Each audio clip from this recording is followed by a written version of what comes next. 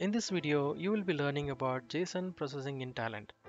We will start using a JSON file as an input, and we'll also create a metadata, and we will try to extract the fields from the JSON input. Alright, let's look at the sample file that I have. As you can see here, this is a JSON file. This entire thing is called a JSON object, and in that object, the results is at the root node, and everything else inside is an element. So if you see, this is the first element and second element and the third element, and each element will have a key value pair, wherein the left hand side is a key and the right hand side value is the value for that particular key, and the value can be either integer or any string data type. And next, as you can see here, we see a square bracket, which means books is an array of 3 elements. 1, 2, 3. 3 elements are bundled in this node, and in order to extract any data from these elements, we will have to parse starting from the root dot, then the next element, and the next the actual element that you want to extract. Alright, I have got a helpful website here that I wanted to show you.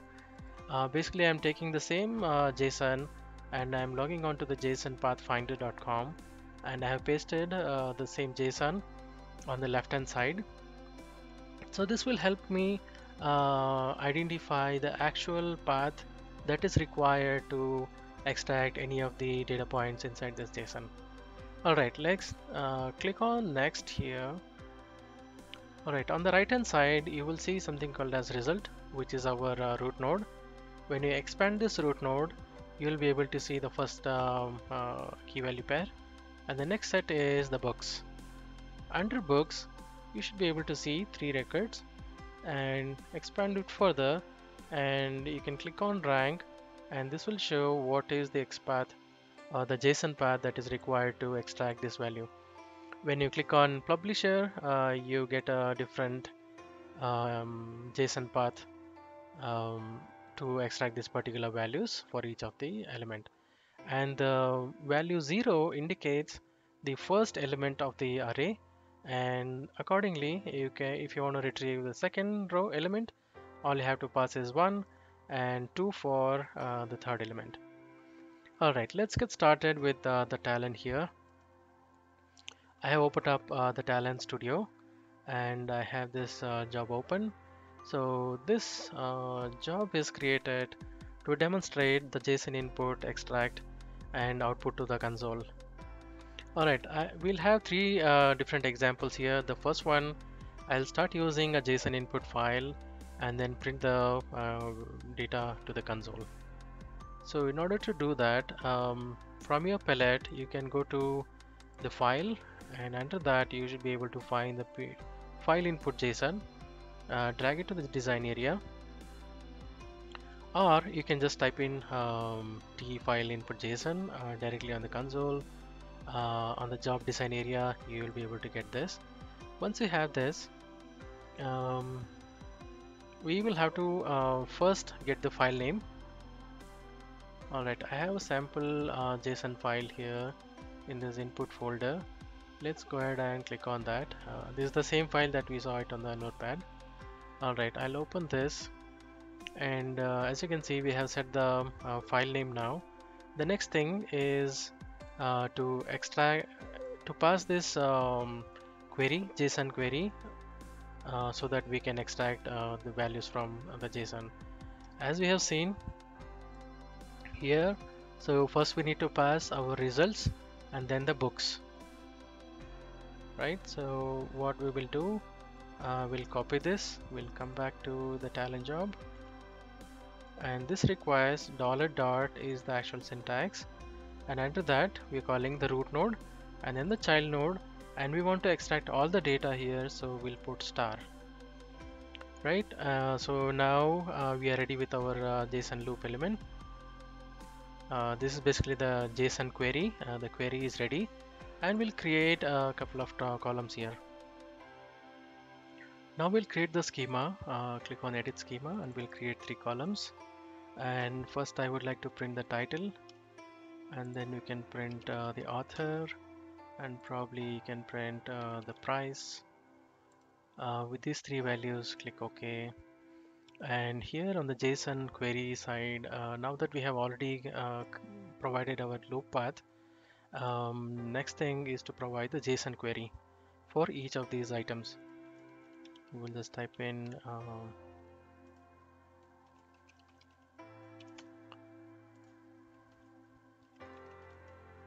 as you can see in the file, our query to extract these three fields is title, author, and then the price. Alright, let's go back to our Talend. So now that we have set the input file, we have set our the loop JSON query and then the respective columns from the JSON input. Now we will connect this output to the console using a TLOG row. So TLOG row will basically print all the three columns that are coming from our input schema. So let's go ahead and create on table so that it's easy to view. And if you can see the schema, it is title, author, and price. So now we have set this TLOG row. Click on run and go ahead and click on run. Alright, now as you can see, we have included title, author, and price. All the three records we are able to successfully retrieve from the JSON input file to our console. Alright, let's move on to the second example. Let me go ahead and deactivate this current subjob so that it doesn't run with our second one. Alright, so we will use the JSON file as is as an object, as an entire object from the input file delimited, and then we will apply the JSON extract field component, and then we'll print the output. So for that, I will go ahead and drag the file input delimited, and on the component section we will choose this file.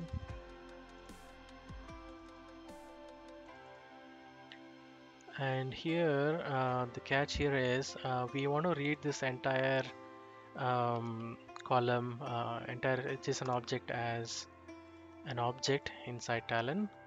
So just create one column with the type as object. Click OK. And row separator, we don't want to give the row separator because it's an entire object. And the field separator, it doesn't matter. And there are no headers in the file, so we'll just leave it as is. And then we will connect to the JSON file extractor, JSON field extractor. Alright, so this is the component. The extract JSON fields will make use of this and we'll connect here. Alright, now we have read that entire file as an object in this input file delimited.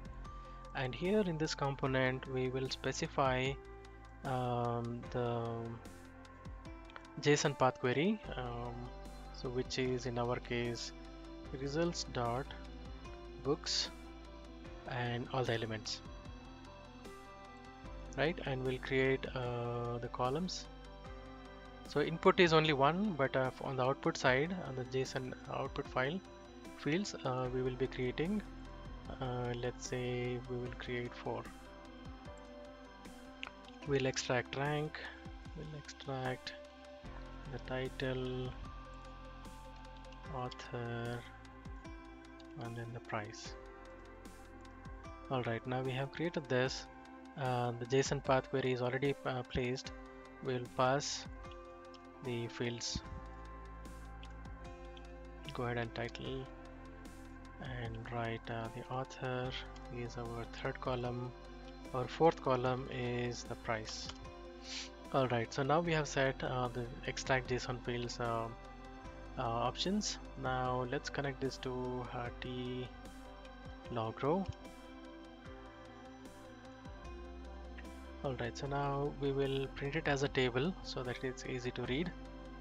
And then we'll do a sync column, and then let's verify, okay, all the 4 columns are present now. Alright, go ahead and save the job and execute it. Clear, and then let's execute this job. So what happens now is that entire file is read as input as an object, and we are extracting those 4 columns, rank, title, author, and price, and then we are printing it on the console. And instead of this log row, you can point it to a different file or a database object.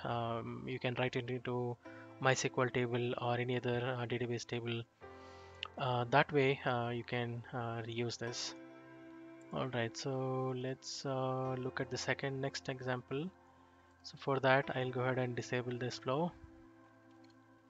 Alright, in the third example, we want to create one JSON metadata so that we don't pass the hard-coded values. So in order to do that, on your left-hand side, click on the metadata, and under that, you should be able to see a file JSON. Alright, so just right click on this file JSON, create a JSON. We just quickly give some name, books, and we'll use this as an input. So we'll leave this option as is. Click next, and we will browse the file. Okay, now we have browsed the file, and encoding you should always put it as an UTF-8. This also covers the international standard or special characters as well, so we'll leave it as is. And under that you can see that schema viewer. You have the root element, and under that you have a books node, and under that you have all these different values that we wanted to extract. So click next. Alright, now there are separate sections here, 3 different sections. This is the source schema. This exactly shows based on your input file, and there's a section for path loop expression and fields to extract. So loop expression is nothing but we need to set, since this is an array, we want to set books as an loop element, so that for every record the loop will be executed to extract element values. So just drag and drop under path loop element, and the rest of the things you can drag it into the fields to extract. So once this is done, you can click on refresh preview, which will show you the exact values coming from our import JSON file. Alright, click next, and we'll give some name, books, and we'll save it. So the length is automatically determined based on the first 100 data elements, so we don't have to change anything. If you foresee any feature changes with a higher number of length, you may want to set that here. Otherwise just click on next and finish. Alright, so we have created this metadata. Now everything is standardized. Even if you change your environment or change a file name, you should be able to pretty much reuse the metadata. Just drag it to your design workspace, and we'll use this as an file input JSON. Alright, so as you can see here, property type and property, this is how it was. Property type and schema, they are all repository based, which we just pulled from the metadata. So nothing is built in. If structure changes, it is automatically reflected in all the jobs. And as you can see, the same query is already copied over, and all the columns are available. So we'll connect this with TLOG Row.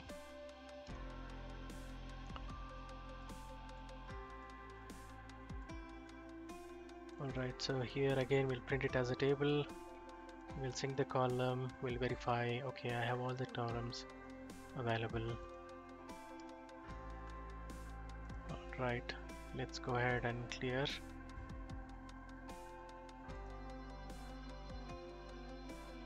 Alright, as you can see, there are 3 records under books, so all the 3 records are read and then printed on the console.